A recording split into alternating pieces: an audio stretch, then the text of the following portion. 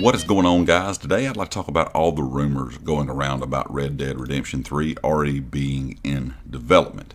Now, I would take all these rumors with a grain of salt. I might be completely wrong. They may be already developing this game, but there's a lot of things pointing to the reason of why these rumors have started, and probably not really a game being in development just yet. The main reason this has been kind of mentioned is one of the lead program designers, one of the lead programmers at Rockstar, has mentioned that the game is in development, and I'm not sure if it came physically from them, if they actually told someone that, or most people are getting this from their profile. Their profile kind of description says 2 years experience, 2 years experience leading vehicle AI team through the development of RDR3 and other projects. Now, the RDR3 tag was used, we found this out a while back, a few years ago. That was used as a code for things within Red Dead Redemption 2.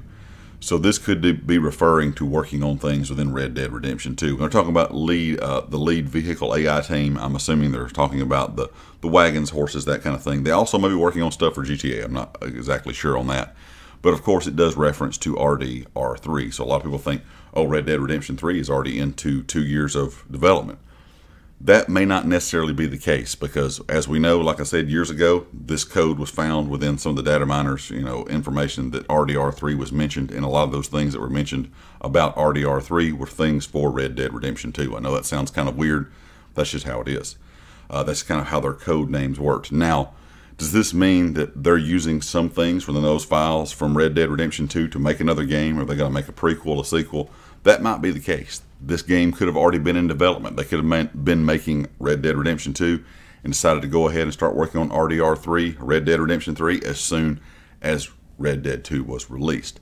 Another reason I think a lot of people are getting really excited about this and thinking that it is true is because the Take-Two CEO, of course, the Take-Two is the owner of Rockstar, kind of that parent company, a few months back said that Red Dead was going to be a permanent fixture in their franchise release schedule, which was a kind of a change of tune compared to some of the Rockstar devs when they were asked about making another Red Dead game. They said they wanted to, but they weren't sure exactly if they were going to anytime soon. So I think between people seeing this RDR3 title within one of the developers' profile, and of course the Take-Two CEO saying this, that this game's going to be a permanent fixture in their schedule, I think this has led a lot of people to believe that RDR3 is in development. And it could be. I don't think we'll see it anytime soon. My reasoning being is I've played all three of the games, Red Dead Revolver, Red Dead 1, Red Dead 2, and there was a 5 to 7 year gap in between each game before they were released. Also, GTA makes Rockstar tons of money. We all know the rumors swirling around out there about GTA 6. The reason that it has not been, kind of mentioned of when it's going to come out yet is because the development phase is kind of bad right now. The game is not really where it needs to be. They're having to redo a lot of stuff. So I would be really shocked if they are developing Red Dead Redemption 3 at the same time they're developing GTA 6. GTA makes all the money. We all know that.